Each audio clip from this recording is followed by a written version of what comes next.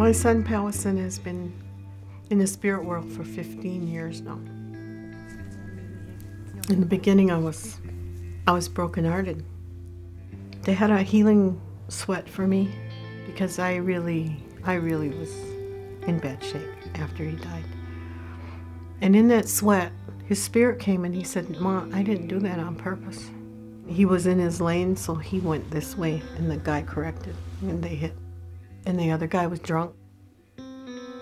I believe that, but I still struggle that it was suicide. So even if it ended up being some accident, he felt very upset. And he said, "I'm just going to end up in prison the rest of my life." And that's how down he was on himself. What happened after he died was they immediately went into motion and started talking circles with our kids so that nobody'd follow him.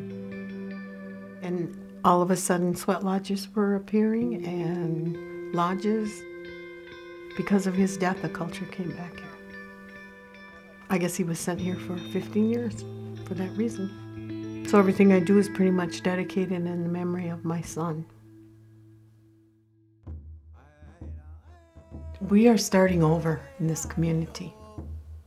We have had no clan mothers for many years, no identified. I am Molly Miller. I am an elder and helper in my community, and I have been named a clan mother.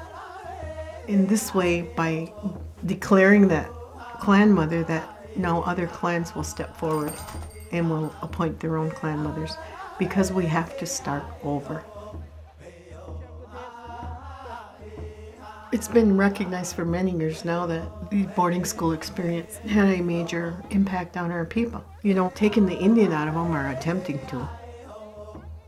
We had that early historical trauma.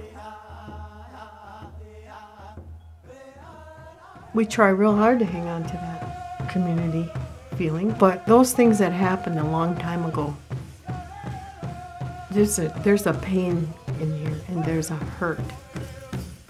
And there's an anger. And, you know, people will say, well, that happened a long time ago, so why do you still hang on to it? You know? But that's what we mean by historical trauma. It's still in there.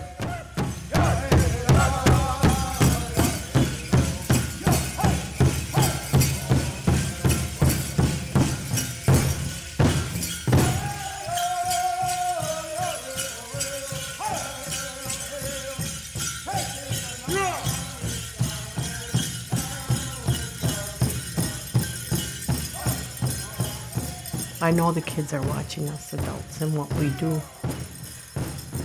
I want them to have a better example, so I'm trying to be that for them. I don't always like to dance, but we know that those kids are watching.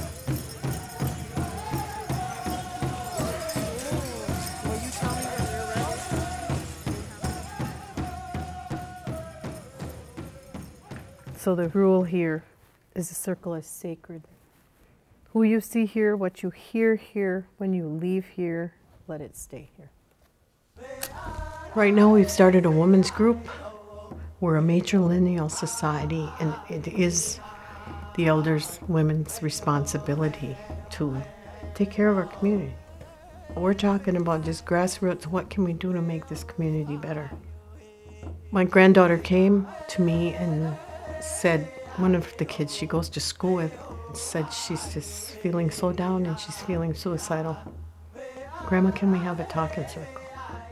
Yes, we can. It's a tough transition to realize you are an elder. It's not about age. It's not because you're 65 you're an elder now and deserve respect. Respect goes both ways. So we have a responsibility back to those young people. Well, I'm still trying to find out my purpose in life. But I live as a Native grandmother, a teacher of the language, a teacher of history. I'm a community helper, healer of the mind and heart.